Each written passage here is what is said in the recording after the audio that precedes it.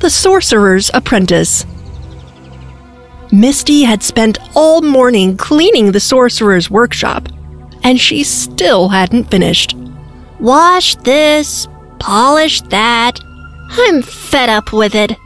How will I ever learn to be a sorcerer like Balthazar? He never lets me do any magic. Just then, Misty heard footsteps on the stone staircase. A moment later, Balthazar appeared. Misty, I have to go into town. Waving a long shopping list, he announced. I used the last of the dragon's eggs yesterday, and we're out of goblin's toenails. Maybe I'll get a tube of Pixie's earwax too if it's on sale. They'd go great with spinach puffs. Misty was astonished. Balthazar had never left her alone in the castle before, so she thought, I can explore the dungeons and swim in the moat, or just sit in the sun and do nothing at all. Yippee! A free afternoon! But Balthazar had a different idea. There's plenty to do while I'm out. For a start, this floor could do with a good scrub. Look! I've just stepped on a toadstool. Rats. There goes my free afternoon. Balthazar added with a frown. Oh, and one more thing. Don't try any spells, or I'll turn you into a tadpole. He threatened, his bushy eyebrows bristling. With that, there was a flash of light and puff of purple smoke. The sorcerer was gone. Well, don't just sit there. You have work to do. It was Daphne, Balthazar's pet toad. Oh, Hoppet. I've been working all morning. I need a rest first. Daphne hopped onto a broomstick. Seeing Daphne perched on the broom had given her a brilliant idea. Last week, Balthazar had cast a spell on a broomstick. It had come to life and done everything the sorcerer asked. I'm sure I can remember the spell. How hard can it be? You're up to something. You better not try any spells. You heard what Balthazar said. Ignoring her, Misty closed her eyes. Taking a deep breath, she said the magic words. Old servant, now's the time to feel the power of my rhyme. Dreamless, slumbering, forsake. Your master calls you, slave. Awake! All at once, the broom began to twitch. It shook and shuddered. Then slowly, it grew 2 skinny arms and 2 skinny legs. Misty ordered the broom. Now, fetch me some water. The broom ran off. In no time, Misty heard it coming tap, tap, tap down the steps.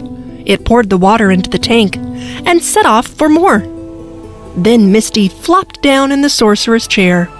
Soon, she was fast asleep. Misty woke up to find Daphne hopping on her lap.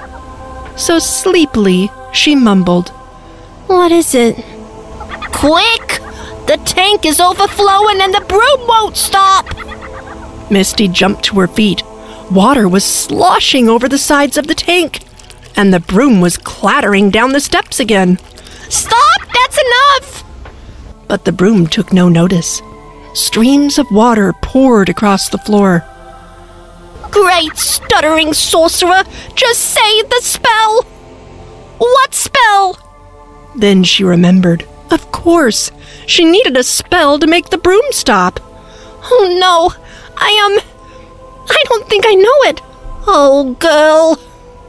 By now, the water was ankle deep, and still the broom was fetching more. I'll look in Balthazar's spellbook. Let's see. Misty flicked through page after page. This is hopeless. There are thousands of spells here. I'll never find the right one. What am I going to do? You could chop the broom up. Good thinking. She grabbed an axe, lifted it high above her head, and swung it down hard. With a loud crack, the broomstick split in 2. Thanks, Daphne. You're brilliant. Daphne? What's wrong? Look at the broom. Misty's eyes opened wide. The 2 pieces of the broom were moving, and each piece was growing new arms and legs. Faster than ever, the brooms raced off for more water. I'm in big trouble now. In no time, the brooms are back, sloshing water everywhere. Misty tried to stop them. She tried tripping them. She even tried to sit on them. But it was no use. I give up. Balthazar is going to be furious. I wonder what it's like to be a tadpole. Meanwhile, the brooms were still dashing in and out, up and down the steps. The water was getting deeper.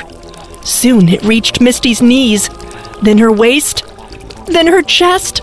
Splash, splosh! The brooms flung a few more pails of water into the room. Waves washed across the workshop. Daphne shot past, trying to surf.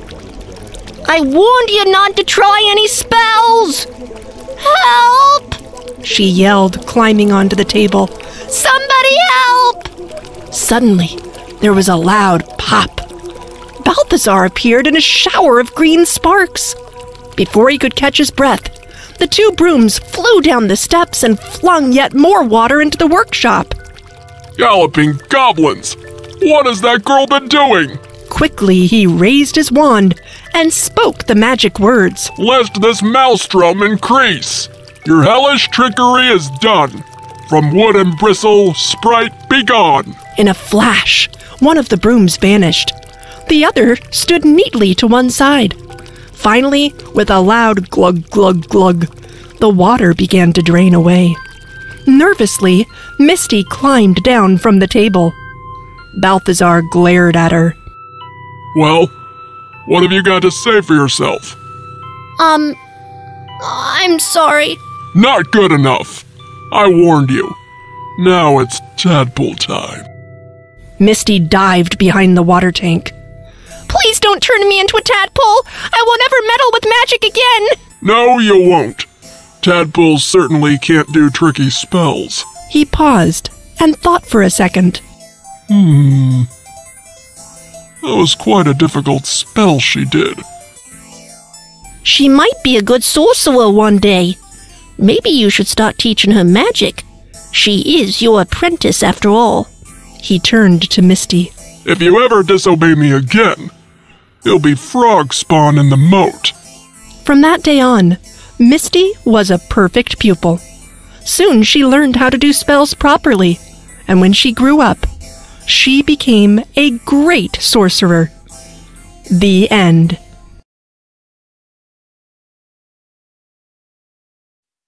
If you enjoyed this story, please like and subscribe our channel and press the bell icon to get future updates. And don't forget to comment.